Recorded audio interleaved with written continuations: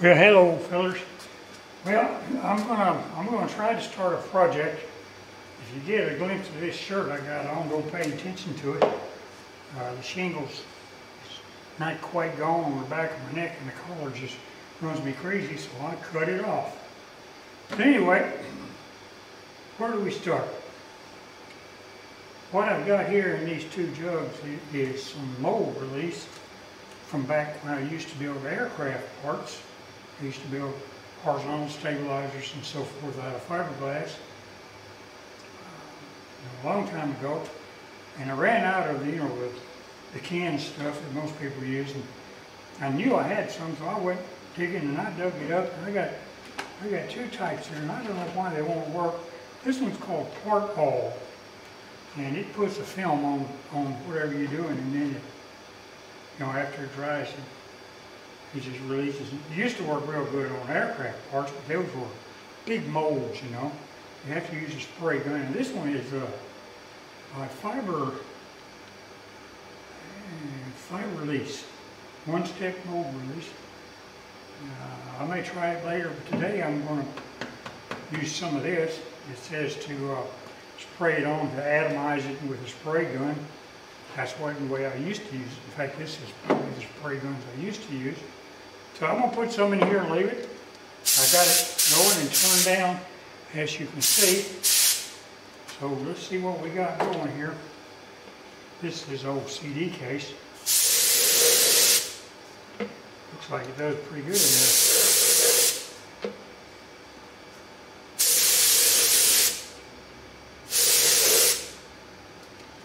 Well, that's it. That's all you got to do. And 10-15 minutes it dries.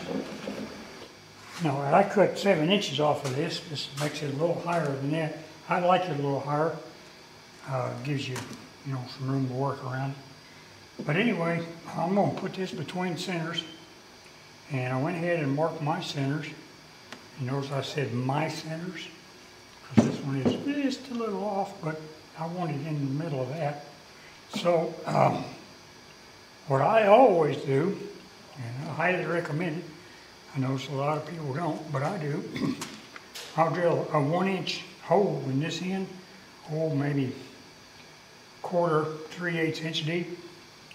And so if I can find the one I'm going to use, this one. So this fits into it about up to there, so there's no way it can escape. Period, 0. Got me a little dot right there.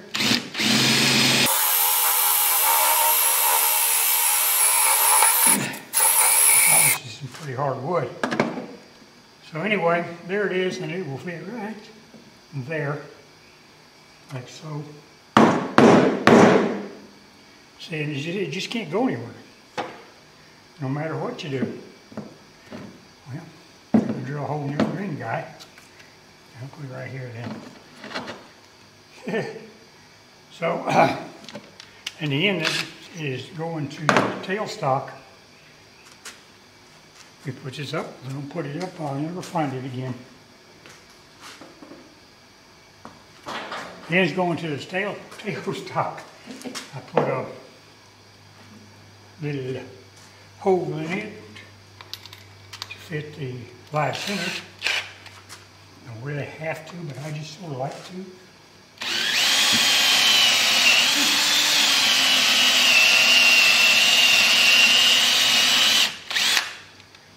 That's it, right there. And then we are ready. So I'm going to put this back on now.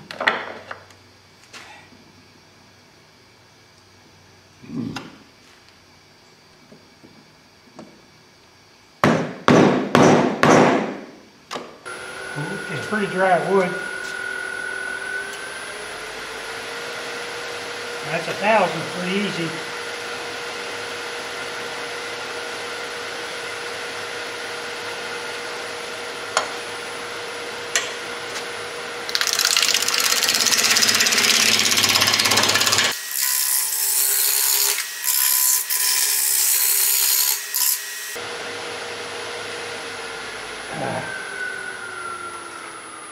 I gotta go clean this face mask.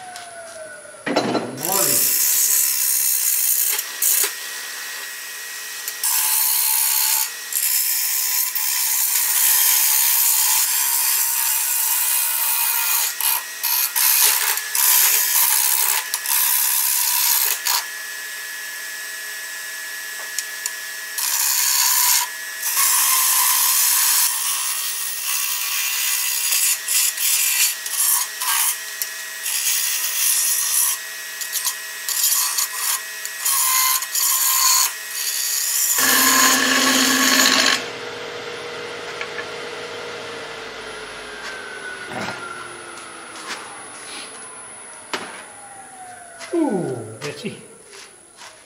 All right.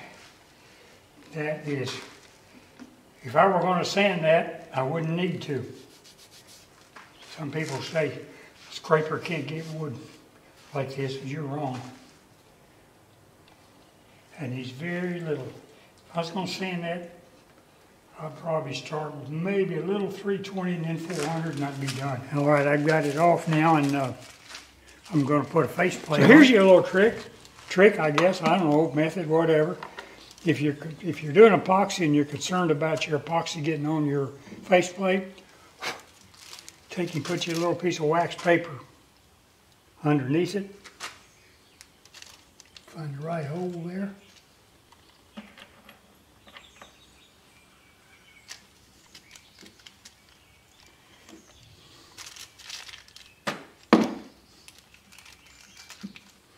Make sure I got plenty here. Okay, good. And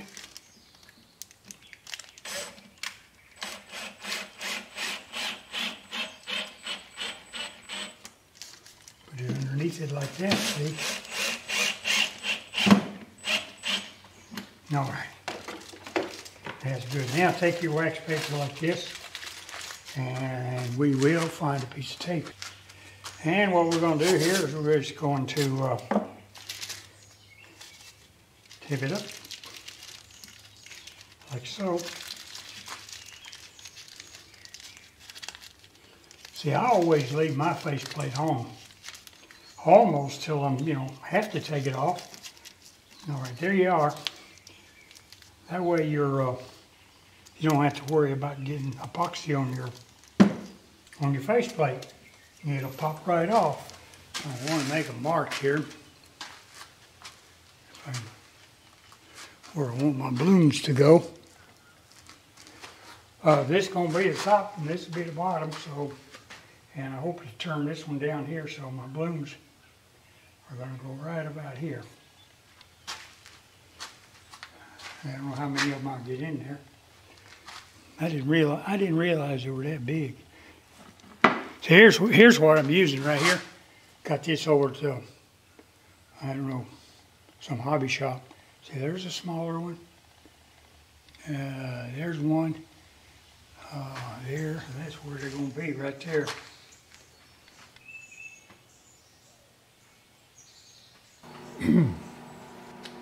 Well, I started drilling this out. I didn't forget about the camera. My plan was to pick it up later anyway. Aren't these nice? I'm saving these. I got a whole bucket of these I'm going to save. I'm going to, see there, I'm going to try to make something out of it. I think I might get some pretty design out of it. Anyway, getting back to this. So I sort of thought I'd bring you up to snuff what I was doing. I've got one of them drilled out. I'm not going to video the rest of them because, it's just drilling and you never know how long these videos are going to be. And I really like to keep my videos right around 30 minutes. You got to bear in mind that's probably 4 hours worth of turning and other things going on to try to put in 30 minutes. It's not the easiest thing to do. See this blue bit right here? I went ahead and bought one. I see other people using them. Well, I figured out why. Well, they're about half price of the the regular one, and I'm sure they do a good job. But you got a large gap in here, so when you get a big one, they seem to want to not track well unless you're real careful, because I noticed when I start this, if I pull it back a little bit, it wants to jump out of the hole. See, look here, right here. I get this right here. See, this one, I pulled it back and it jumped out. It did those kind of things. They don't really matter, but it's just the point they do it. So I won't be buying any more of these, or maybe I will. I don't use them that often. Now I want to show you what I'm up to here. So when I get all 4 of these things done, my next step will be to seal it all.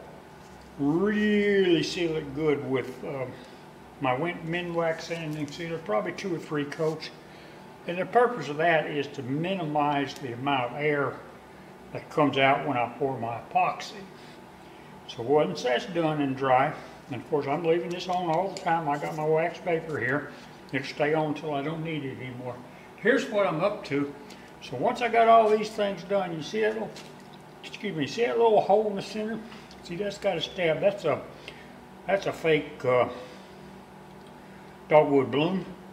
Looks like it's some kind of cloth, I don't know, but it ain't gonna do anything. Got a little stem there and that little hole in there. Well, that's gonna go, if I can get it in there. Sometimes hard to do things with one hand. So that ain't very deep, is it? I might have to make that deeper. So anyway, that's gonna go in that hole like that, and I'll put some Star Bond CA in that hole and hold it in place till it sets. It's probably gonna go back, you know, almost to the bottom. Yeah, I guess I got my measurement off. I could have swore I had it right because I even used the index and thing, but you know, I could have counted one off, but you see right here, and then I run out right there. And that one a little wider, and that one a little wider. So to fix the situation, I think what I'm gonna do is come in here about right here and do something about like that on every one of them. And that way, you won't be able to tell it. I hate to do it that way, but you know, that's the way it is sometimes.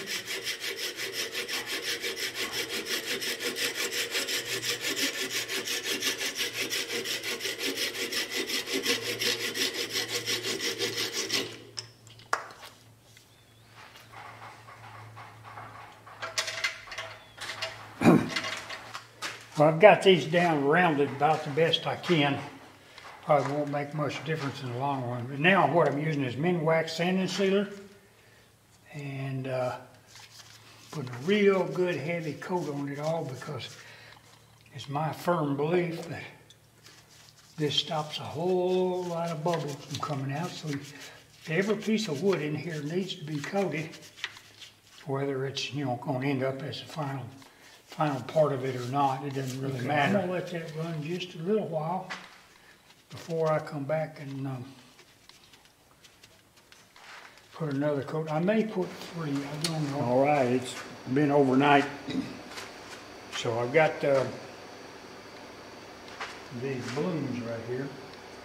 I need to go get me a pair of dikes. I'm gonna go ahead and put this first one in. And what I'm gonna do is I'm going to put a little bit of Star Bond thick in the hole right here.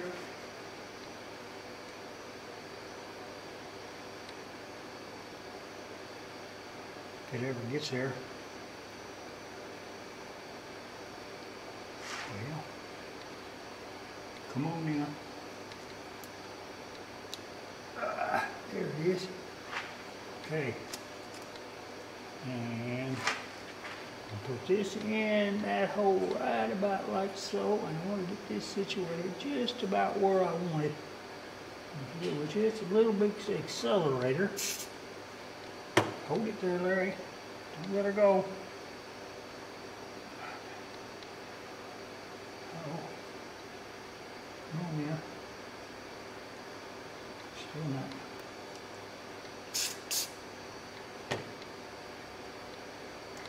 A little higher than that. It'll sink down too low.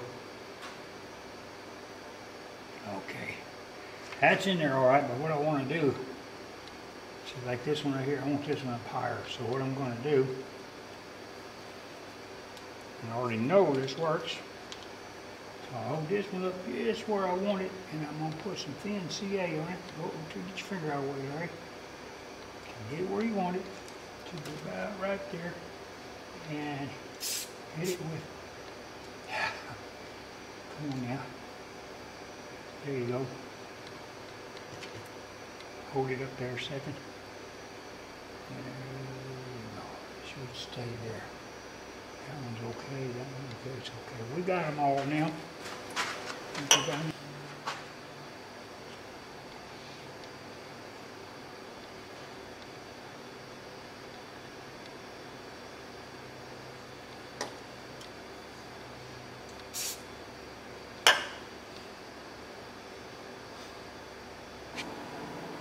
Well, we're over here where I always pour my resin up at. Today I'm going to be using Total Boat Thick Set. Now thick set is just like, you know, it says thick set, so if you got a thick pour, is what this is all about. In other words, a deep pour because this stuff sets up extremely slow. When I pour it, I can't turn it for like 2 days. But, you know, I watch, I guess I'm going to gripe a little bit about some of these other guys. I think they're doing total mold a disservice because they pour something up, and I'm watching them pour. Now I'm talking about people that already know better. People got 50,000 subscribers, you know, maybe a couple of them, and they pour something up and they pull it out of the pot the next day, and they got cracks and stuff. And I'm sitting there telling them when they're doing it, usually laying in bed with my wife watching this, and I'm saying, you're using the wrong resin, dude. Most all of them use a 2-to-1, and it is not intended for a deep pour like this one. It generates too much heat, it sets up too quick, and you're going to get bubbles and cracks. I mean, that's the way it is. All right, I'm going to put quite a bit in here. I'm going to put a very slight green tint. Hopefully I don't get too much. This stuff is really hard not to get too much, so I'm going to go all the way up to the 4. And that's as high as it goes. And then here's the hardener. See, I'm to this 4 on the 3-to-1 scale, so I want to go to this next 4 right here with the hardener. Oops, I'm a little too far, but that's okay. So that's how you do it. You got about 3 minutes of stirring time. I'm going to go ahead and put just a touch of this green in here. Tell you what, if I get too much green, I'm going to get a bigger cup and pour me some more resin in it. I don't want much now. See what that does to it. That's about all of them right there. Now what I like to do, I like to pour it into another one like that.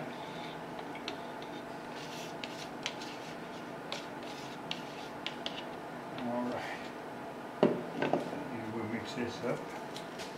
When I stir this in, then I'll pour it back to the original one, then it'll be ready to go. Hey, what are you doing? Well, here's what I'm doing. I'll get my hands on this real slick. I'm going to pour this into my mold. I'm videoing. Got a visitor here. Give me a minute. Ooh. Okay.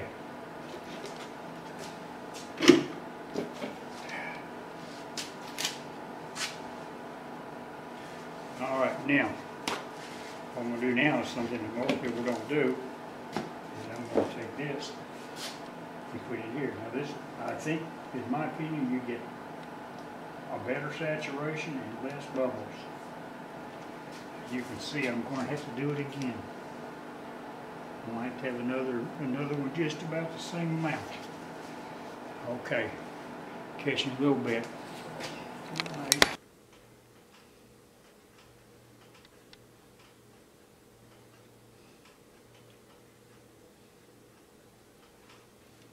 Perfecto.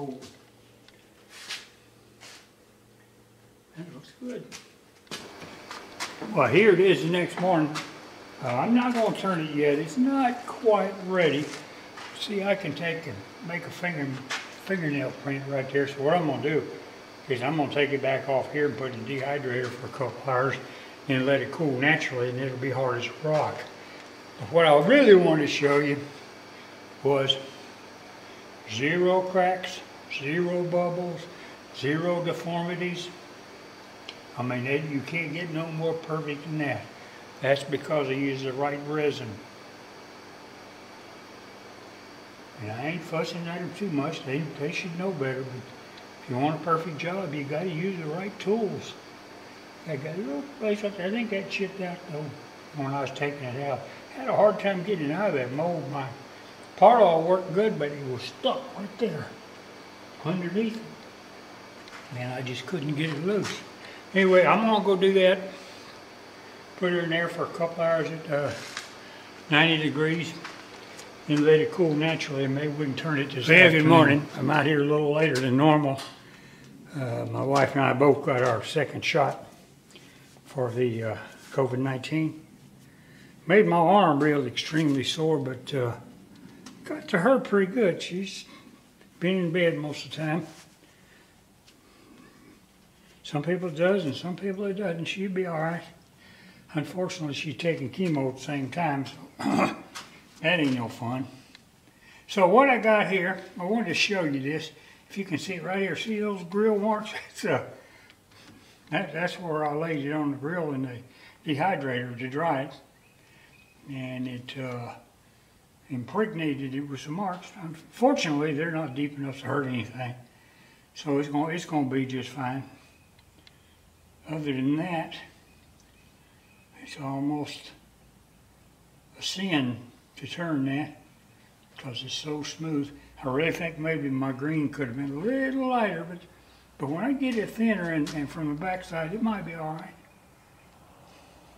So what I'm going to do is I'm going to turn this down until I get real close to the flower. And then I'm going to taper this in and taper that in. And I'm going to do my not yet world famous top and bottom rings out of walnut. I like doing it that way. I tell you the advantage to it. The advantage is it's a lot less problems to hollow, because what I'll do is I'll come in here on the bottom and I'll come here with a Forstner bit to about here, and that way I can hollow it out here, and then I'll put that solid walnut on there, and that'll close the back off, and I'll have either a tenon or a recess on it, yet to be determined. So I can get that all done and clean and pretty inside, and then when I flip it around, before I put the walnut ring on it, I'll go ahead and do the top. It'll only be about that deep. It won't take much. Be easy peasy. So what do we got here? I turn fast. I'll probably be turning this around 2500. It is well secured. It's on a 6-screw faceplate, and it's got, as you can see, the live center. So I guess that's about the end of my talking. Let's see what we can do here. I'm going to be using a Larry Martin round cutter. And one thing I do, I want to mention it before I get started. You know, they all tell you to hold these things horizontal like this. And basically you got a scraper. Well, I don't do that. I come in at a 45. And that gives me a slicing technique, and it's a lot better, it's a lot prettier, and you don't get any chip out here. If you got them like that, you know, you're subject to get under something, pull it up. Right here, you're subject to just slice it off. So that's it. Let's see what we got here. What do we have? Pabst Blue Ribbon 452. We're going to get a lot better than that. A lot better than that. We're at 2000. Okay. We're at 2489.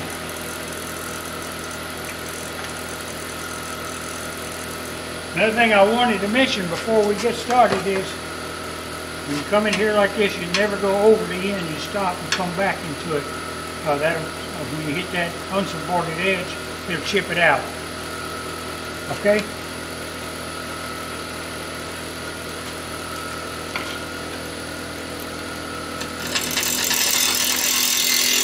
Alright, I'm back at FedEx. Come for a visit.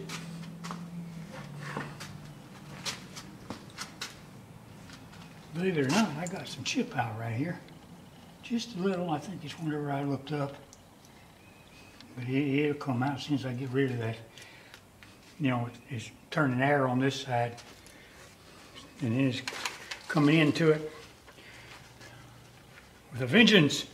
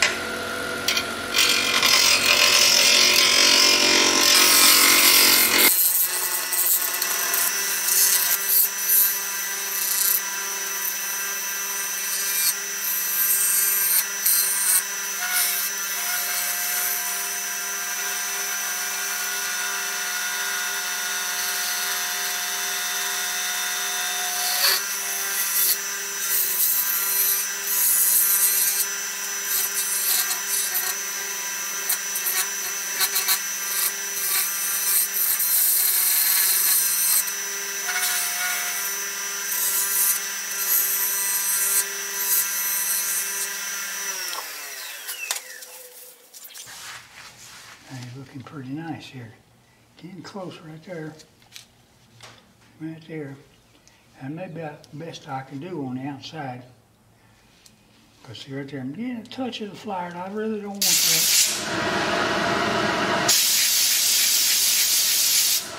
A little bit of white there and there. That's as far as I can go.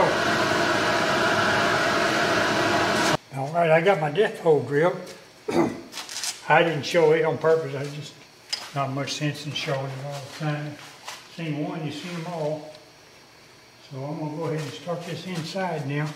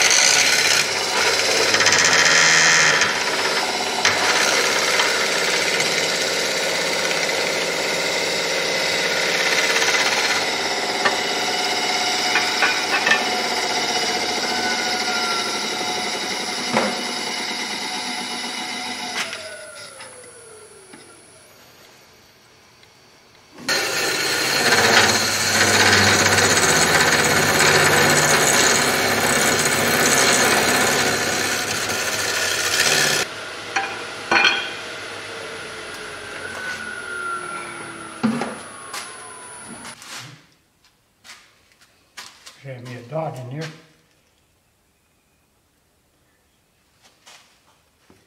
And I do.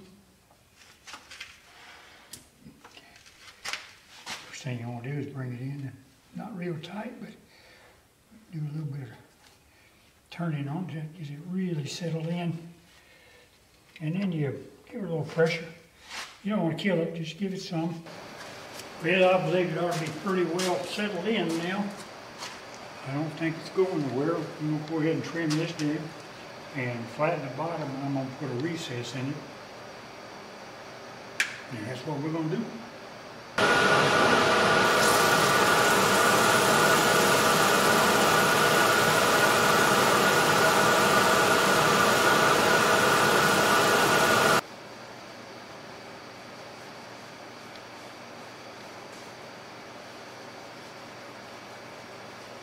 Well, what did you miss? This dumbass me was talking to the camera and turned around to look at it and figured it wasn't turned on.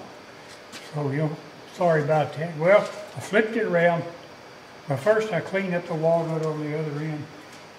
Made me a recess, flipped it around and got the screws out and got the faceplate off and I bored it to meet the other end.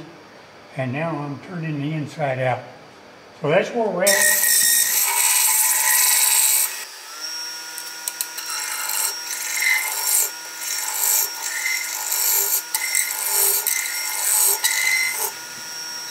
Well, I pretty much got it sanded inside, best I can anyway.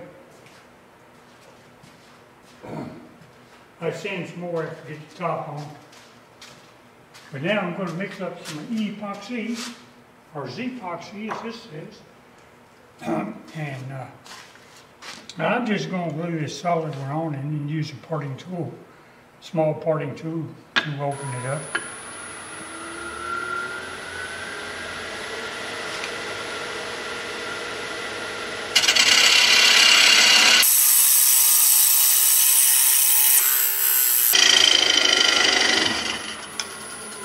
Yeah, got a little warm.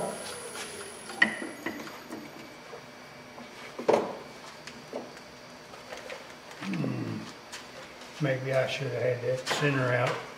I don't know. Don't matter now, does it?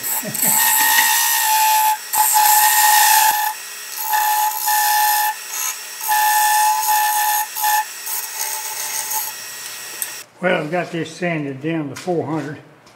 Inside and out, inside probably not as much, but I'm going to try to do some on the inside. I'm not sure how well it'll work, because this is axe paste, and I've been using it, I guess, since they first started selling it, and I haven't changed, so that tells you something. This is a piece of an air filter, sort of like a Scotch Brite pad, real fine, but it works good. I like to use it. I have used the green pads and they work good too. I like this.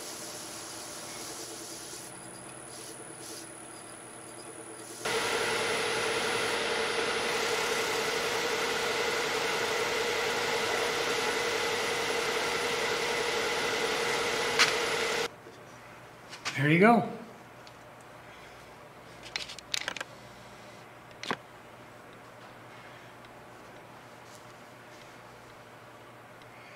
That's pretty nice, isn't it? I think she'll like that. Gotta figure out what I'm gonna do with the bottom now. Here's the laser, see if I can't get my logo down that size. Well, there you go, the finished product. Wife just saw it for the first time. She liked it.